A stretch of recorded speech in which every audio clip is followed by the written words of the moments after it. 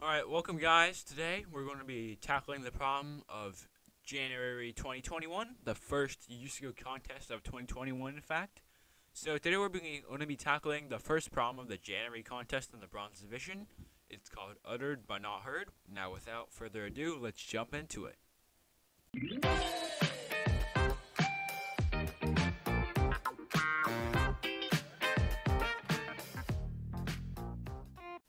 Alright, so let's just start reading here. So, little known fact about cows is that they have their own little version of the alphabet, the calphabet, and it consists of the 26 letters A through Z, but when a cow speaks the calphabet, she lists these letters in a specific ordering that might be different from the order A, B, C, D, F, E, F, G, all the way to Z that are used to hearing, that we are used to hearing. So, to pass the time, Bessie the cow has been humming the calphabet over and over again, and Farmer John is curious how many times she's hummed it. So, given a lowercase string of letters that Farmer John has heard Bessie say, compute the minimum number of times Bessie must have hummed the entire alphabet in order for Farmer John to have heard the given string. Farmer John isn't always paying attention to what Bessie hums, so he might have missed some letters that Bessie has hummed.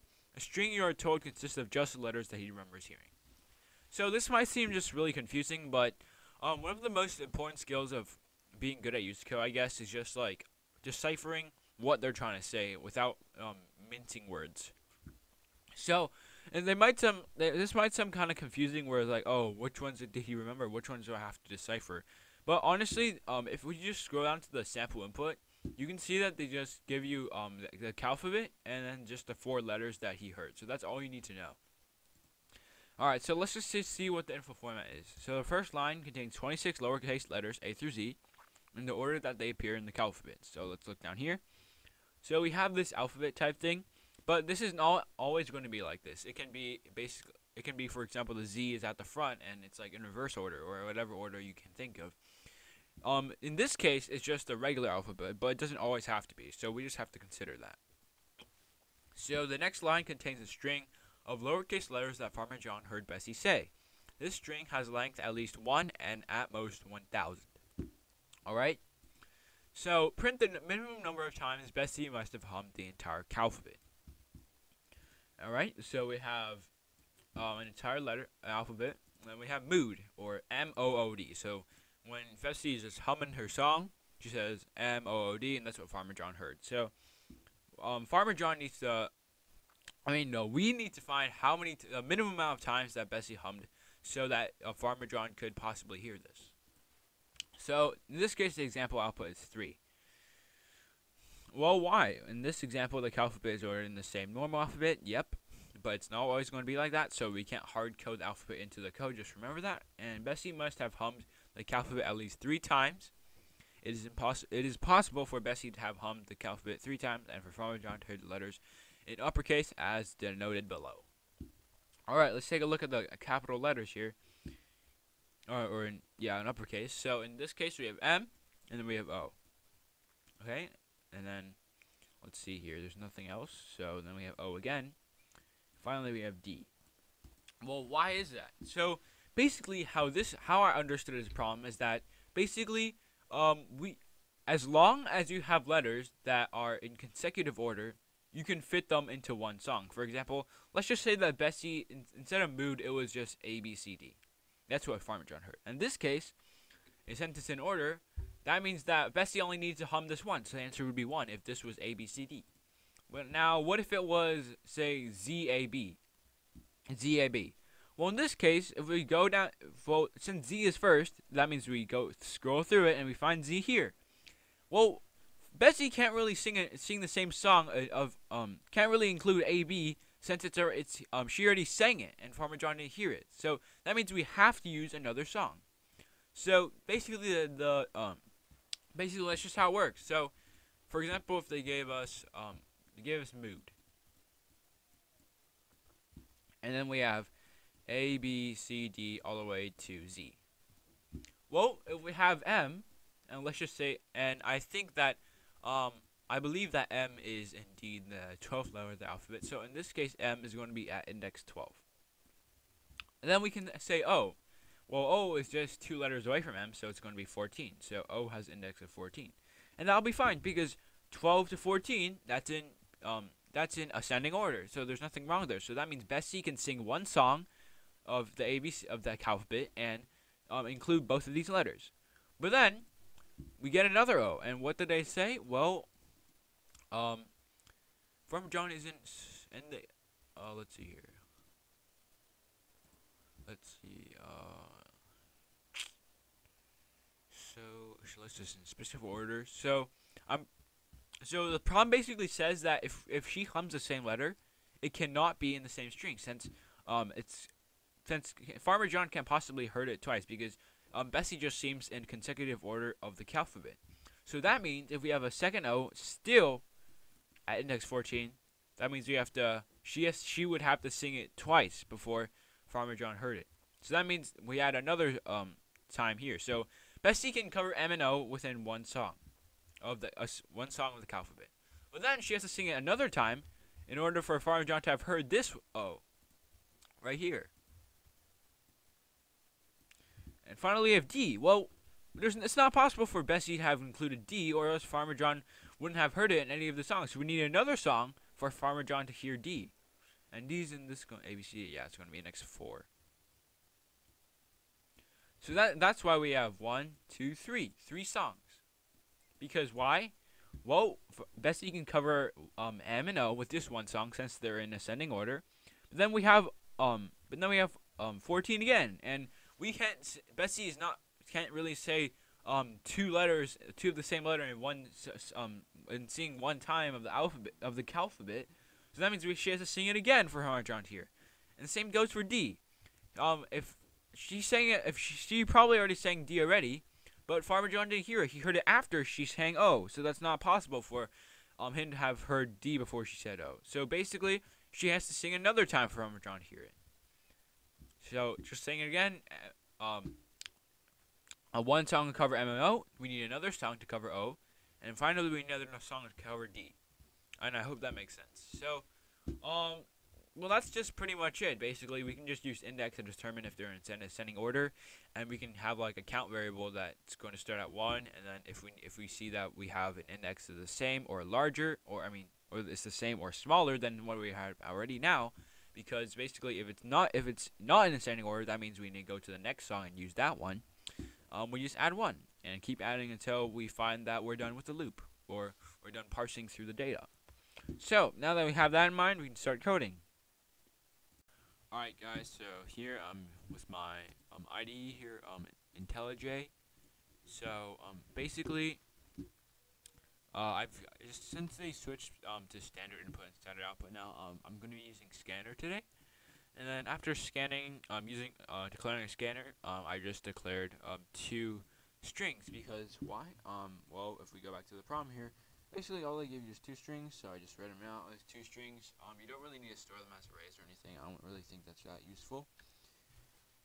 And so yeah, so let's declare some other variables here. So let's declare one for the counter basically. So they asked for the minimum amount of alphabet. Well, minimum amount of times Bessie needs to sing the alphabet. So let's just call that return or ret for short, and let's call that 1 because she always needed to sing it at least 1 time. And let's see here. Let's declare one for let's declare one for let's declare a temporary variable to use later on, and let's declare an index variable that's going to basically allow us to check the index and basically compare. So for int I equals 0, I equals herd.length. So herd is simply the what the word is, or just in this case it was mood, but it doesn't have to be a word. It can just a sequence of letters that Farmer John heard. -1 I plus plus. Alright, so what are we doing here? We're basically just looping through. So in this case, herd is going to be equal to mood, so that means we're going to loop through it 4 times. Alright, so then, well, if I equals 0, oops. If I equals 0, that means it's the first iteration, so we actually need to set our variables to what I is. So herd.substring, herd I plus 1. So again, this is the first iteration, so we just have to set set our variables to basically that substring there and its index, so we can compare that index to something later on. So when I say check, this isn't just in fact just a character. Basically, for example, for mood, in this case, it's going to be M first. So index is going to be cow.index of. So cow, if I didn't state it clearly already, it's just the cow alphabet that they give us. Index of check. So what does index do? Well, index just finds the index or number minus 1, or it's basically its position within our cow alphabet here. And that's going to allow us to determine whether we need new ones or not. So else, that means it's not the first one, so that means we can reset our check to equals herd dot substring I plus 1, and then we have in compare. So in compare, basically it's going to allow us to compare our old index to the new index of our next character. In this case, after M, it's going to be O in mood. So index of check. Oops.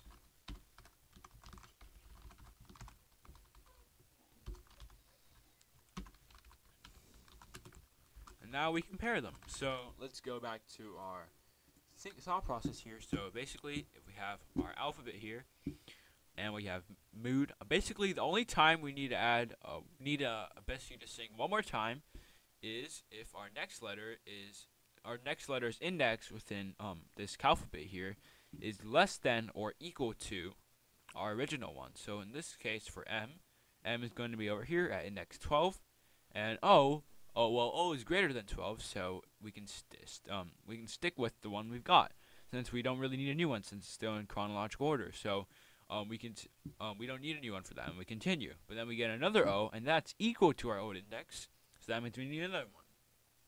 And finally, for D, that's definitely earlier than O, so it's a smaller index, so that means we also need another one. And let's go.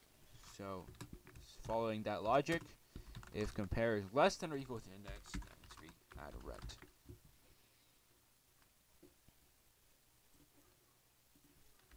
And then index equal, and then we reset our index to our next cow's character. Yeah, that's pretty much it. I know this solution seems really simple, but trust me, it takes some time to work out on your own to basically just decipher the text and what they want you to do. But overall, it's a pretty easy problem, and it's just like that. That's how you finish the first problem of your USACO contest.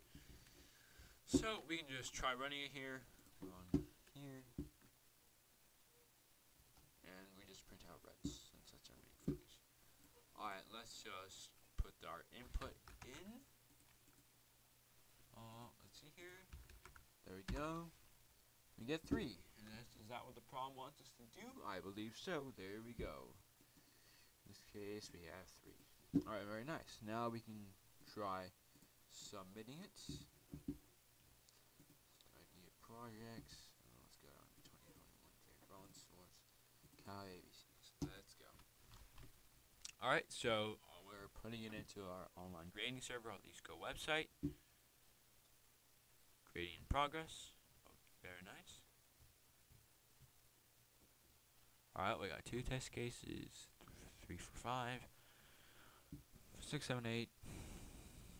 9, 10. Alright, there we go. 10 test cases, done and easy.